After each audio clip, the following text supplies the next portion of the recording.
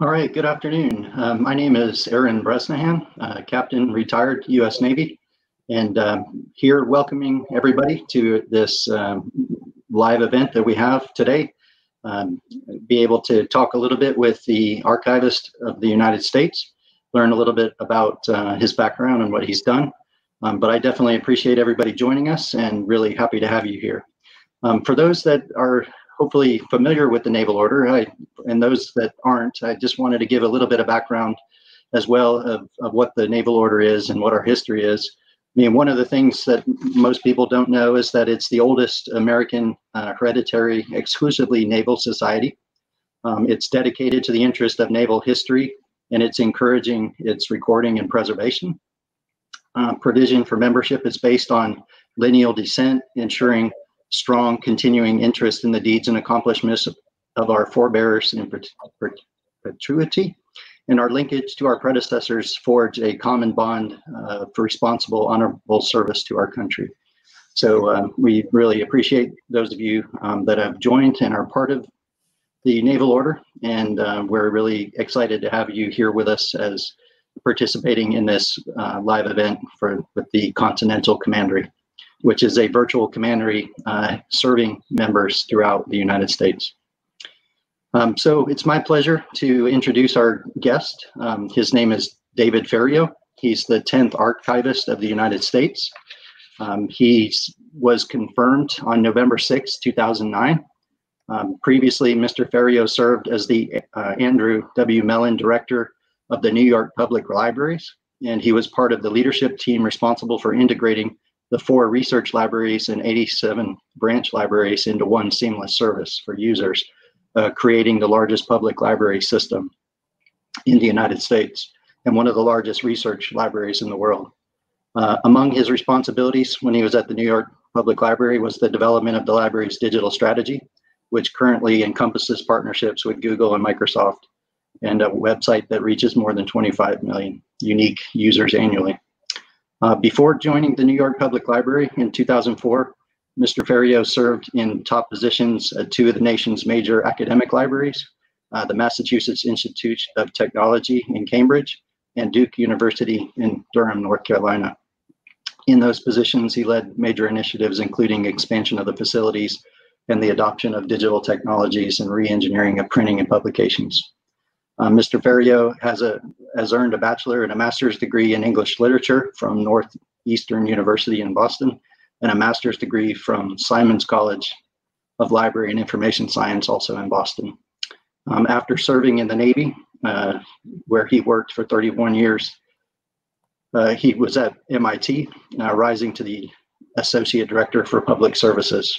So we're really excited to have him with us and to be able to spend a little bit of time learning about what he does for this nation and having him share some of his insights on history. So thank you once again for being with us. Hello, and thank you for inviting me to join you. All right, great. So again, we do have some questions that have come in from some of our members, our companions, and so if you're okay, we can maybe just get started. Sure. One of the first things we'd like to know a little bit about is your time in the Navy. Sure. I know if you could share with us, that would be great. So as you said, I was an undergraduate at Northeastern University in Boston, and I was an education major and hated every moment of it. This was in the late 60s, and had a brother who had joined the Army and was really happy as a member of the military services. So it got to the point where I was so frustrated that I decided to drop out and join the services. My brother made it clear to stay away from the Army, that you'd be safer in the Navy. Navy had a great affinity. I had a great affinity for the Navy anyway. I grew up in Beverly, Massachusetts on the coast. When I was growing up, Beverly was the birthplace of the American Navy. Marblehead seemed to have scooped up that title since I left. But so the Navy and the ocean was always part of my childhood. In fact, when we would go into Boston, visiting the Constitution, the USS Constitution was one of my favorite stops. And if you can look over my shoulder, there's a little glare on it right now, but there's a pen and ink sketch of the Constitution hanging in my office here in Washington. So I joined the Navy, and it was during the Vietnam War, so I was, of course, concerned about my safety. And I can distinctly remember on the enlistment form, a little box at the bottom where you could volunteer for hospital work. So I cleverly checked that box because I figured Navy, hospital, that's pretty safe. And ended up being a hospital corpsman assigned to a Marine unit in Vietnam my last year in the Navy. So I went to boot camp at Great Lakes, trained as a hospital corpsman there also at Great Lakes, and then a specialty in neuropsychiatric hospital corpsmanship at Bethesda Naval Hospital here in Washington, and then spent a year and a half as the head corpsman on the psych ward at Chelsea Naval Hospital in Boston. So I had a psychiatry specialty in the Navy, which in terms of what I learned and what I took away from the Navy is a valuable set of skills that I use to this very day in terms of interpersonal communication, the ability to listen, empathy, all those kinds of things that enhance the normal human communication. So got orders to Vietnam. I got orders, it's very strange. I didn't have enough time in my enlistment. It was a 4-year enlistment. I didn't have enough time for field training, and my orders were directly to the field.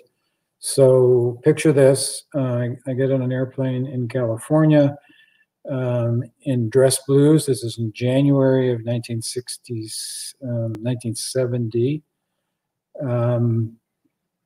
And the flight stops in Okinawa, where everyone except me gets off the plane to get uniforms and equipment for then moving on to Vietnam. My orders were directly to the field, ended up in Da Nang, reported in, and they said, "What are we going to do with you?" Since I hadn't had field training. I had orders then to the psych ward there at the Naval Hospital on the 1st Marine Battalion headquarters, and awaiting orders. What were they going to do with me? My orders finally came through, and I was transferred to the USS Sanctuary, a hospital ship, where the psych ward had recently been removed. So I had worked in hospital personnel, and then volunteered in triage, where I had friends who I was stationed with at Chelsea Naval. So I had quite an interesting range of responsibilities and experiences that way in the Navy. I think one of the lessons that I took away from that whole experience, the Vietnam experience, was a perspective. It's easy, especially these days, to think that the sky is falling and you're so wrapped up in what's going on that you can't see clearly to a solution to a problem.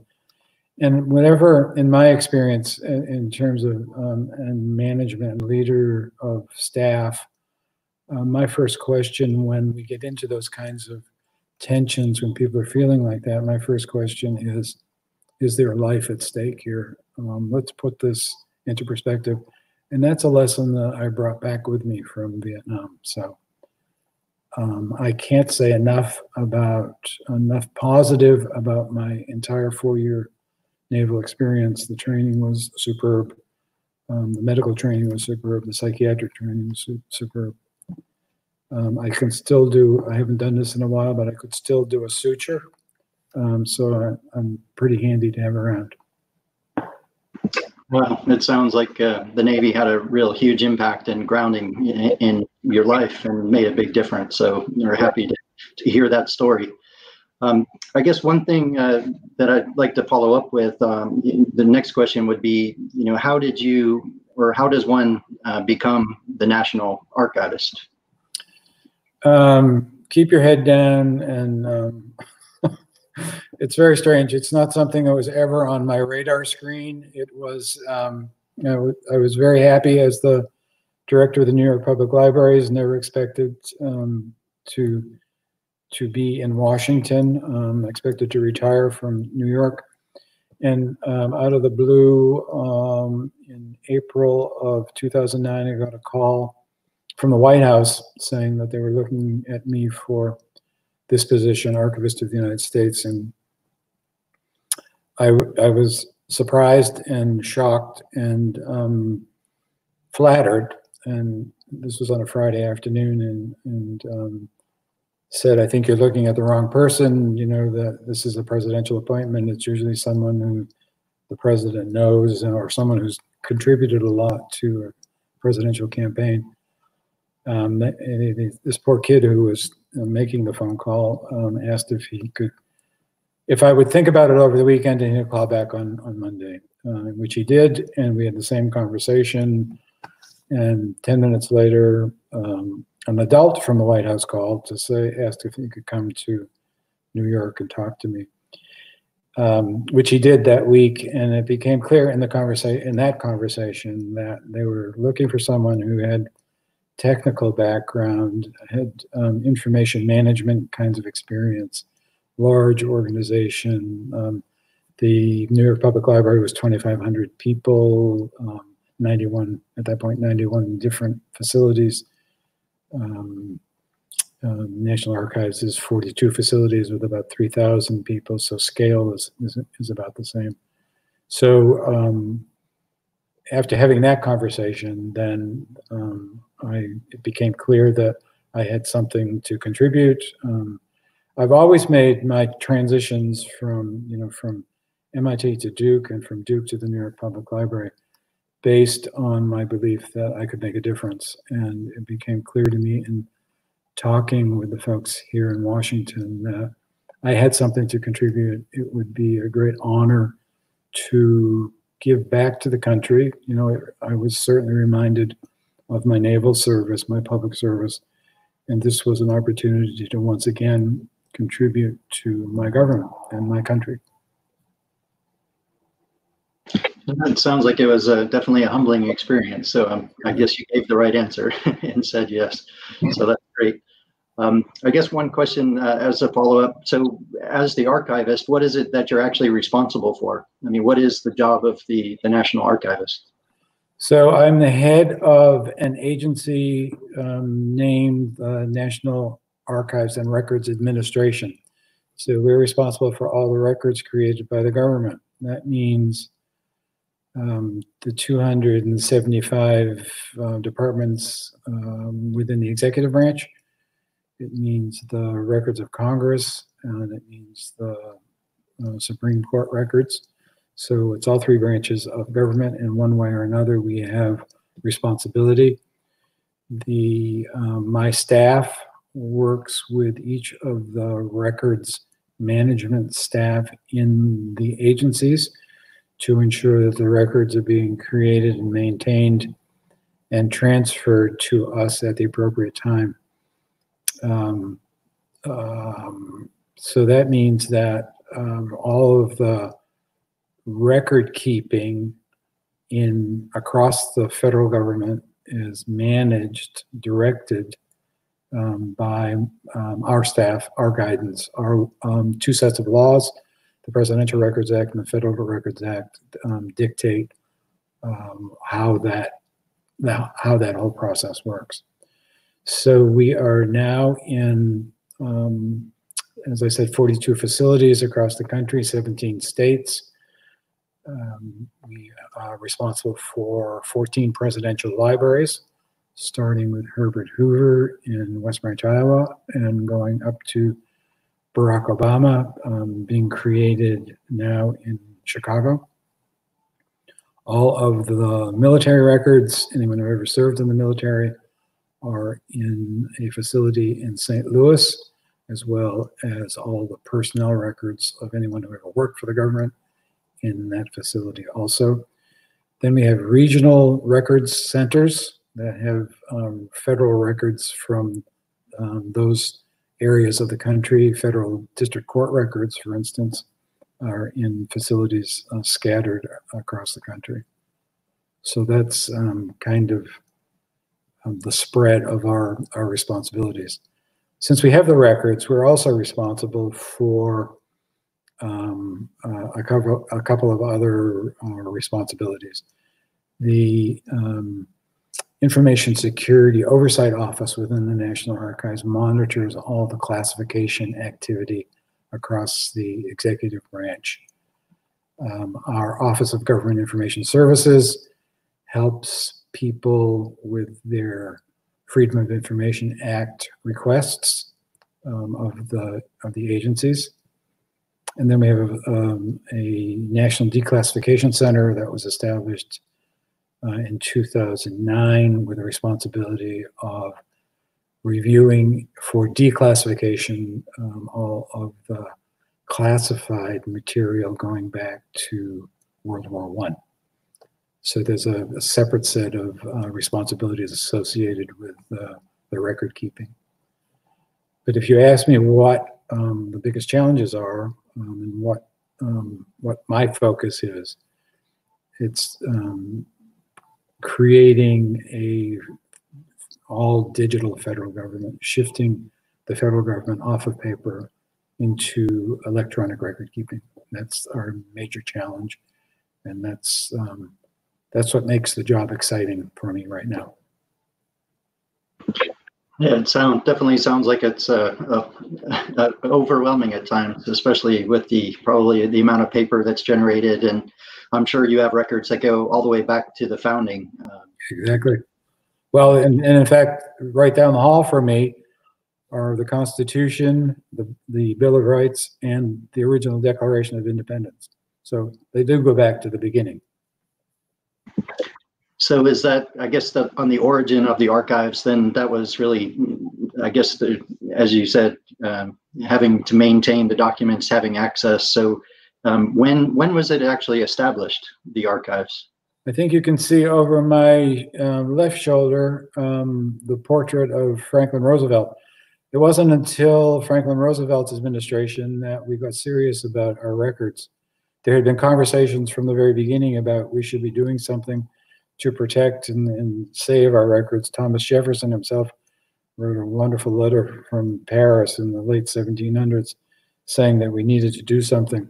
But it wasn't until 1930s that we actually got serious, and Roosevelt signed the legislation in 1934, hired the first archivist, hired the architect, John Russell Pope, to create this building on Pennsylvania Avenue in Washington, and recruited and interviewed the first archivist, who then had the responsibility of creating a staff, trying to figure out where the records were, and kind of creating the whole records management process. So we were late in terms of our peers around, especially European countries. We were late getting started in the archival business. And when I guess in the 1930s, when it was first, I guess like you said, putting it together, how long is the appointment normally for the archivist, or is there a term limit? Or it's not. There's no term limit on it. It is. It's a presidential appointment, but it has to be. It can't be tied to an administration because of the nonpartisan nature of the work. Okay, thank you for that. You did mention the personnel records and the military records. You mentioned that they were stored in St. Louis. So how are those maintained, or are they, I guess, handled in a special way? They are treated the same way we treat all of our records in terms of protection and security and monitoring access. The records in St. Louis are used primarily by veterans or their families to guarantee the veterans' benefits that are due to them. About 5,000 requests a day come in for verification, authentication of service, and providing copies of the DD-214, the separation papers, to prove that an individual actually served in the military.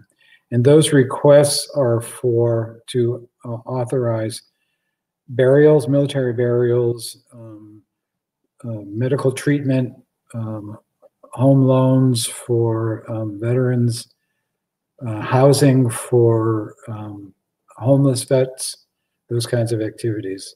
And that's, as I said, about 5,000 requests a day from that facility. Okay. I guess it was my understanding that I think back in 1973, there was a fire that broke out in that facility. Do you know how that's still affecting veterans today? Yeah, it's very, very sad. We lost between 16 and 18 million records, primarily World War II records. So it's interesting. I was once on a flight coming back to Washington from somewhere, sitting next to a guy, and we got to talking, and he grew up in East St. Louis, and he said he was talking about when he found out I was with the archives. He talked about an experience he had as a kid. He lived close to the facility, and after the fire, the folks at the archives were giving out shoe boxes and asking kids to collect whatever kinds of fragments of records they could. So he was giving me, his firsthand experience of having lived through that process.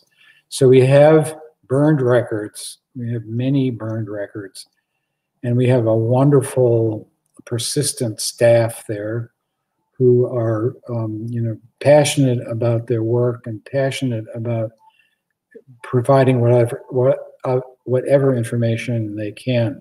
They have been able to reconstruct about 8 million records so far, and for those where the records they have not been able to do so, they knock themselves out trying to prove service for individual members, service members. So it's a sad situation and something that I hope never happens again. We're very, very conscious of environmental conditions and safety, of the staff as well as the records to ensure that doesn't happen again. It's appreciate you sharing that. That's I know there are a lot of people that are trying to do their best, and we definitely appreciate those efforts. I guess one thing that we also know that according to the official form to request a record, it states that the Navy maintains records for, I guess, service members from about January of 1995 until the present. So at what time does the National Archives take control of those records, or will the military branches always control records? So the Navy was the first to switch to electronic record keeping, service records, and then the other branches followed suit. And it's they will be retained by the services, who they are agencies, for 62 years before they're transferred to the National Archives. So they will eventually end up here.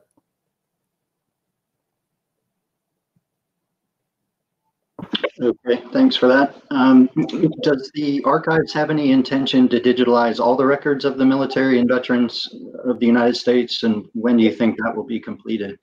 Not in my lifetime. It is a great desire on my part.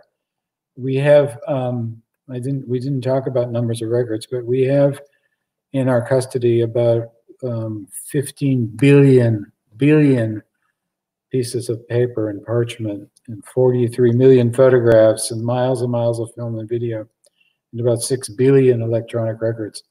And it's my goal, and stated it in our strategic plan. My goal to digitize everything that we have in our holdings to make it easier for people to get the information that they need. Not only veterans, but people who are searching for information about how decisions were made or about our history. The archives was created so that the American people could hold their government accountable for its actions and learn from the past. And the way to do that is to be able to actually see the original records that document how decisions were made. So my goal is to make that possible from your home 24 hours a day. As I said, I will never live to see that, but that's the trajectory that we're on now, to digitize as much as we can. It sounds like it's a monumental task, but as you said, hopefully it'll be done and very accessible sooner. So I guess one curiosity, because you have so much access in all the documents and everything that's there, what do you think you could describe as your most favorite document in the archives, or something related to the Navy that maybe people don't know about or might be curious about? Well, as I said, we have, I have this personal connection with the old Ironside USS Constitution. And I was delighted to learn when I got here that we have all the Navy deck logs, including the deck logs for the Constitution. So we've had visitors, crew from the Constitution come and visit and read from the deck logs about the incident with the Guerriere, for instance. And so the Constitution debt logs are certainly one of the Navy records that I would point to as being very special. But in terms of other records that are especially important to me, when I became the archivist and met with the directors of the presidential libraries for the first time, they went around the room and introduced themselves, and the director of the Kennedy handed me a copy of a letter that a kid wrote to the president asking for information about the proposed Peace Corps. And it's a letter from me, which I remembered being interested in the Peace Corps, but I didn't remember writing the letter. And that led to the other directors going back and searching their files and discovering that they had found 2 letters from me to President Eisenhower and 1 letter from me to President Johnson congratulating him for signing the Civil Rights Act. So those letters to the president, those are records, those are presidential records, are saved and can be retrieved. So if you're watching and you haven't written a letter to your president, do so, because someday you can go to the Trump Library and read your letter. So those type of documents are held at the presidential libraries. So that it would be something that you could go and, as you say, visit and request. That's right. Okay, that's interesting. I guess another question, I know you're heavily involved with the National History Day, and I know that there's a lot of also students that are listening to this, and high school and different ages of students that are listening. Is there anything that you could tell us about the National History Day, or how the process works, or what you could do to encourage people to participate in the National History Day program or the local state programs? We're a huge supporter of the concept of National History Day because it's an opportunity to encourage the use of our records in the competition for National History Day status. So we host the local competition for the District of Columbia. We also host in Philadelphia National History Day activities, and we actually have National History Day activities in many of our facilities. We work very closely with the schools, the teachers, the history teachers, social study teachers, to encourage them to use our resources. We do teacher training, student training in our facilities. And I'm very proud of the fact that we also give 2 prizes at National History Day competition for national winners. So we're huge fans and supporters of National History Day because it's one of those ways to get kids, especially young students, excited about doing research and learning more about their country. I guess students are able to, I guess, have any kind of topic that they feel personally energized about. I know the Naval Order is also a very big supporter of the National History Day program and the state competitions. We actually sponsor quite a few as well. That's right. Is there any topic or anything that would come to mind that maybe needs a bit more research or something that might be interesting for students to look into?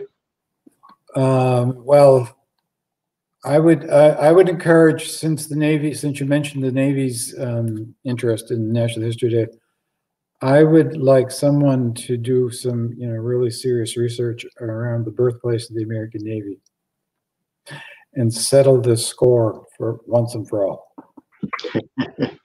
All right, that sounds good. Well, like you said, Marblehead, Massachusetts had a lot to do with those early days. I think even, I guess, rowing across the Delaware when George Washington was attacking Trenton. All right. Well, and the reason the crew came from Marblehead, the ship, the Hannah, was in Beverly Harbor, owned by someone from Manchester, Massachusetts. The Hannah was the first ship George Washington outfitted. So that's why when I was growing up, Beverly was the birthplace of the American Navy. There are now five spots in the United States that claim to be the birthplace. So that's why I think it's a ripe research topic. It definitely sounds like a challenge. So hopefully someone will take that up sooner rather than later. To talk a little bit more, I guess, about your role, one question that came up is what the role of the archivist is in relation to the electoral college. And obviously being an election year, there's a lot of interest in how that whole process works. Could you talk a little bit about that? We administer the process. So we communicate, we set the date for the electoral college to convene. We work very closely with the secretaries of state across the country to establish the ground rules and the date and the process by which they report back to the outcome of their electoral college vote. Those are submitted in paper to me. And they are then processed by our Office of the Federal Register, which is part of the National Archives, tallied and sent up to the Hill. We have no role in other than administrative in terms of the process. And I suppose there's a very strict timeline on how that works. I mean, we have election day and then the electoral college process starts. How is that timeline work? Or is there a certain number of days it has to be completed? Not by law, but it's usually December is when it convenes. The first meeting is in December, I believe, after the election. That's when an early December date is set, and then they have to be in, I believe, by the end of the year. But if you go to archives.gov and search Electoral College, you'll find all the details. All right, great. Now, I'm sure our students online will start Googling that as soon as possible, especially being in an election year. Yes. Are there archivists in each state, or how does that work? There are state archives also. So every state has a state archivist who reports usually to their Secretary of State. That's usually the reporting structure for state archives. They're not part of the federal government. I meet with them on a regular basis and we share information about best practices, but they do not report to the National Archives. They report directly to their states. We're all dealing with the same kinds of issues in terms of this transition from paper record keeping to electronic record keeping, which makes the need for communication and sharing best practices all the more important. No, that's glad that was clarified. I know when I visited the archives, you know, you always have the temperature and light sensitivity on some of the really old documents, and I'm sure those are, you know, those are probably some of the more complicated things that you have to deal with as well. Exactly. Yeah. Let's see. I guess, what about, especially through this COVID process that we've been dealing with, COVID-19, there's been a lot of people that have been hunkering down and, you know, stuck in their homes for quite a while, but, you know, we're starting to open up the country a little bit now. But is there anything that people can do from an educational process, especially with a lot of the students, you know, not being in a classroom environment, but they're either working from home? Is there anything that people could think about that they could utilize the archives for during this trying time that we're in? I would encourage you to go to archives.gov and take a look at all of the things that we have available now for education related materials. We do a lot of, as I said, teacher training and work with classes to develop curricula. We have something called Docs Teach, which has thousands of primary sources that have been selected by teachers from around the country and by our education staff who have developed curriculum based on our primary sources. And then there are regular virtual learning modules that are presented each week by the central education staff and by our presidential libraries. Each one of the presidential libraries has a very active education program. So I would encourage you to go to archives.gov and take a look at all the resources that are available. All the more important in this period when schools are closed and homeschooling has taken on new meaning. We're very proud of the resources that we've made available. Great for sharing that. And again, I encourage everyone in our commanderies, even I know we have a lot of authors in our group and a lot of people that are writing articles, so I'm sure it'd be great for them to be able to dig into those documents. I guess one thing, especially now that we're in the time of the census, do you or does the archive have a role in the process of the census, getting information or maintaining records related to the census?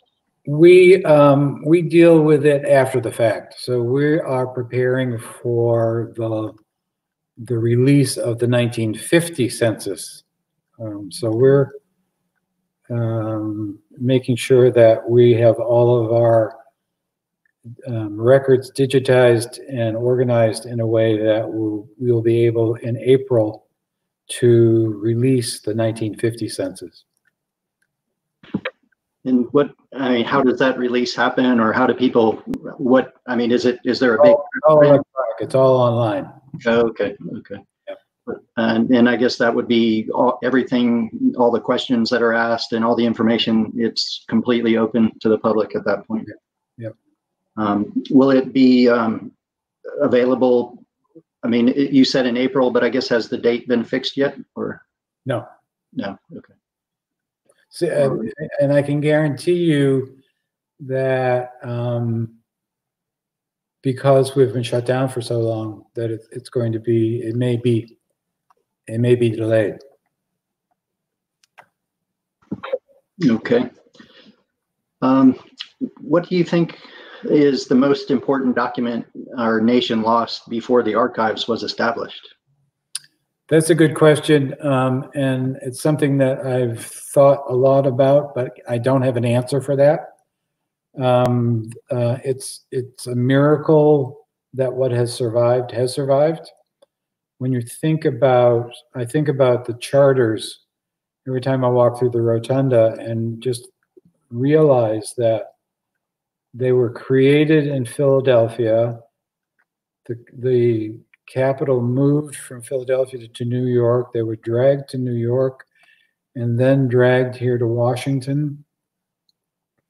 And then the War of 1812, the British burned the town. The charters were at risk. They were at the State Department.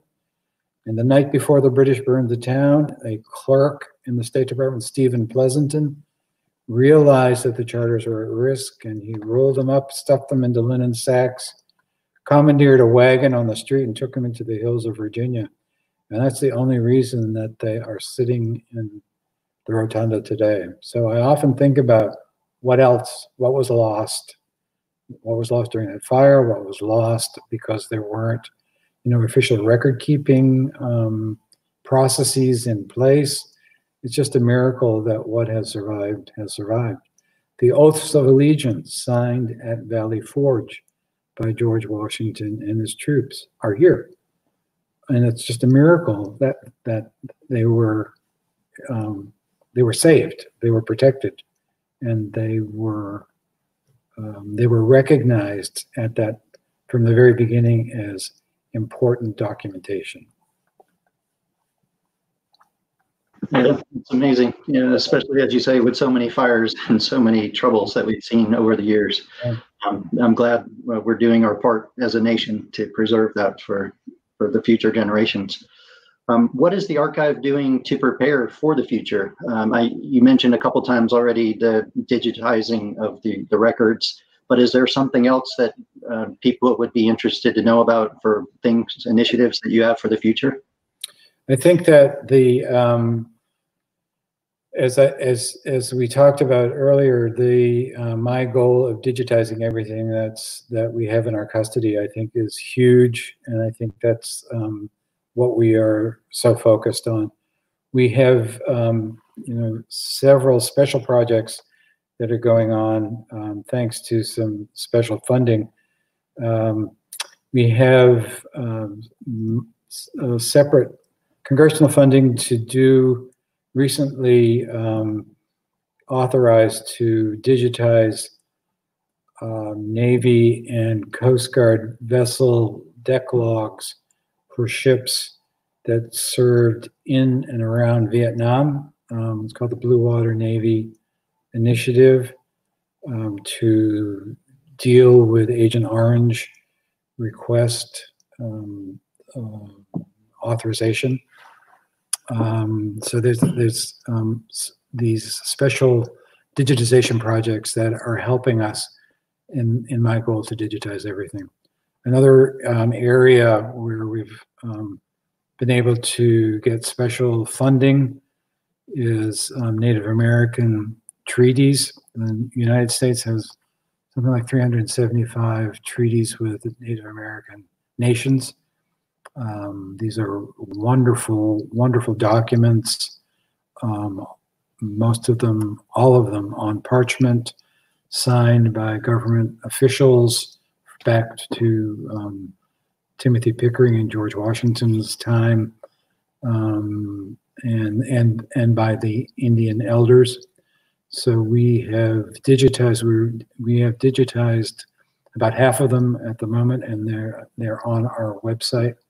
These are among the saddest documents in our custody because they point out, they document all the promises that were made to these Indian nations in terms of financial resources and schools and hospitals and water rights, land rights that were never delivered on. And they're heavily used, still heavily used by Native American tribes. We have visits from tribal lawyers and tribal elders to read the original language. So having these available in digital form is going to meet that need. So continuing to make as much of our content accessible as possible. Okay, great. And I guess a little bit of a follow-up on that is, do you see that the role of social media is having a big impact on how the archives, or what we need to archive, or how we see like communication and what needs to be retained? Is that posing challenges? Huge. It's huge. And I think that's one of the most interesting, exciting, and nerve-wracking aspects of collecting electronic information. The landscape is changing very quickly, and being able to capture for the long haul social media content is one of our biggest challenges. So we got about 8 years of experience in the previous administration with tweets. So we have the Obama tweets, but they pale in comparison in terms of numbers to the tweets from this administration. So keeping up with those is quite a challenge. But also, every agency now is using social media in one way or another to communicate with the American public. So providing guidance for those agencies and what they need to do to ensure that we're keeping the records, the social media form records, the same way that we did in a paper format. Which means that in order to do that, it means a shift in terms of focus on the information technology infrastructure of the federal government, which needs to be adequate and up to keeping up with all this electronic content that's being created.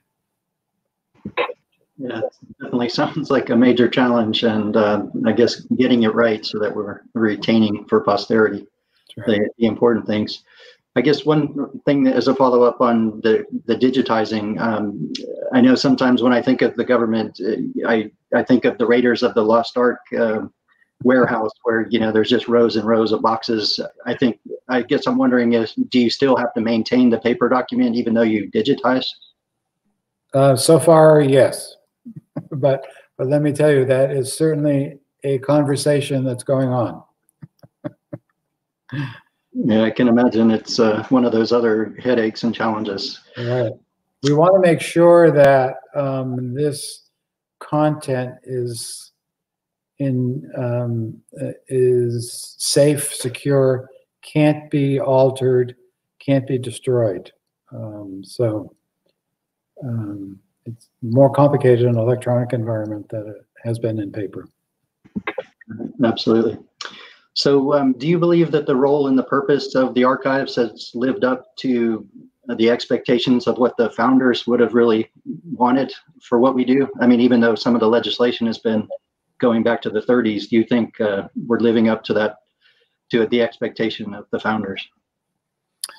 I think Thomas Jefferson would be very pleased to see how we have responded to his call for taking care of ensuring that the records were collected, protected, and not only housed and taken care of, protected, but that the American people have been encouraged to use those records. That was clear in his message in that letter from Paris. That's great to hear. Yeah, it's always nice when you feel like you have a purpose that means is doing, you're living up to that expectation and people appreciate it. Yeah. Is there anything else that you would like to share with the audience, or any final words or any encouragements for those that have been participating with us? Well, I hope each one of you has an opportunity to come to Washington and visit the National Archives once we're open again. We have a tremendous exhibit space where we show samples of documents that are in the records of the country. The rotunda holds, as I said, the Constitution, the Bill of Rights, and the Declaration of Independence. Each one of those is kind of a jaw-dropping experience to stand in the presence of those documents, those words that launched this country and are still so meaningful to all of us. And we have a permanent exhibit, as I said, with samples of our records, and then there's always a a temporary exhibit, and we're now commemorating the passage of the 19th Amendment, women getting the vote. So there's a wonderful exhibit on that. And then downstairs in the Rubenstein Gallery, David Rubenstein Gallery, we have a Records of Rights gallery where we talk about immigration, civil rights, and women's rights. So there's a lot to see, and I hope you will come and visit. We definitely appreciate that invitation, and I just want to thank you very much. We've been speaking now for the past almost hour with David Ferriero, the 10th Archivist of the United States. It's been extremely educational for me. I've definitely learned a lot about how the archives work. I've learned a lot about how the Navy records are taken care of. We've definitely learned a lot about the resources available and what we can do for research, and to be able to learn even more about our country and to be able to benefit from what those have done on our behalf in the past. So I definitely encourage everyone to please visit archives.gov and learn more about those critical documents. We also hope people will continue to learn more about the Naval Order of the United States and what we're trying to do to promote the history of the sea services. We definitely encourage people coming together and talking and learning, and especially about the history of the Navy. We did get a very clear challenge to once and for all put to bed where the birthplace of the Navy was and when. So we definitely thank you for that. And just thank you so much for your time and for sharing with us on this day. And again, hope we can get to visit the archives as soon as the country is fully open, and to learn even more. Great. All right. Well, thank you so much. Thank you. Stay safe. You as well.